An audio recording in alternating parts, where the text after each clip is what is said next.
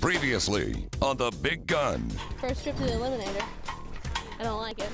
An epic Eliminator showdown. I think the Eliminator will be the scariest stage I've ever shot in my life. Ends with Jerry Miculek pulling a shocking upset over Team Glock captain Shane Coley.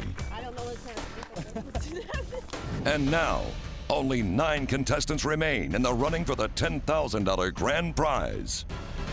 And this time, with the support of Glock, Troy, High-Vis Shooting Systems, Fiocchi Ammunition, MGM Targets, Dissident Arms, and Pro Gun Club Las Vegas. This stage here is going to be super difficult. The shotgun and pistol become the focus. This is competition. This is what happens.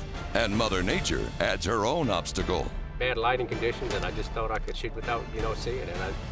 After each shooter has had their turn, the bottom 2 will head for the Eliminator. I'm gonna go home. And the loser there is out of the competition. It doesn't matter what somebody else does. You can't control what they do.